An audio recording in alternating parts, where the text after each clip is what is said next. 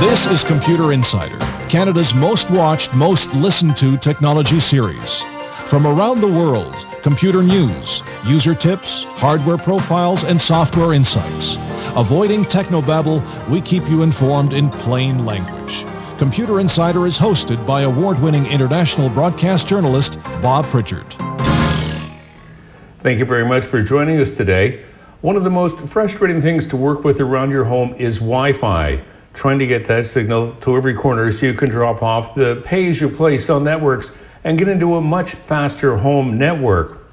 Wi-Fi uses the same technology that FM radio, smartphones, and television rabbit ears use, and is susceptible to the same kinds of problems, like interference, penetration, and range. If you're having internet bandwidth problems at home, buffering on YouTube, for example, and you don't want to go through all the disruption and expensive hard wiring or buying a new, more advanced router, there are simple ways to improve performance. One of those is to check for interference. Now, here's how you do that. The first thing you want to do is to make sure that your main home connection to the web is okay. This is really easy to do.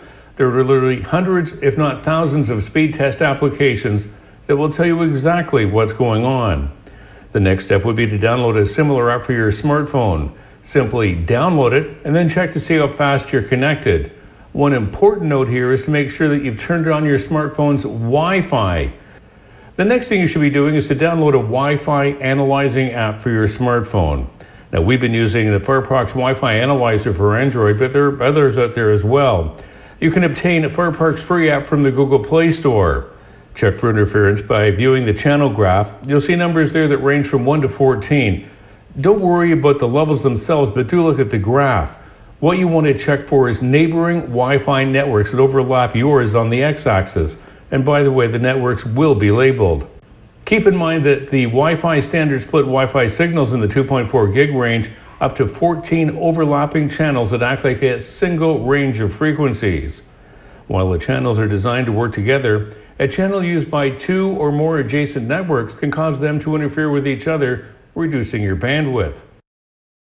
If there's a problem, change your network's Wi-Fi channel to one that's not in use. Reporting for Computer Insider, I'm Bob Pritchard. This is Computer Insider, Canada's most watched, most listened to technology series.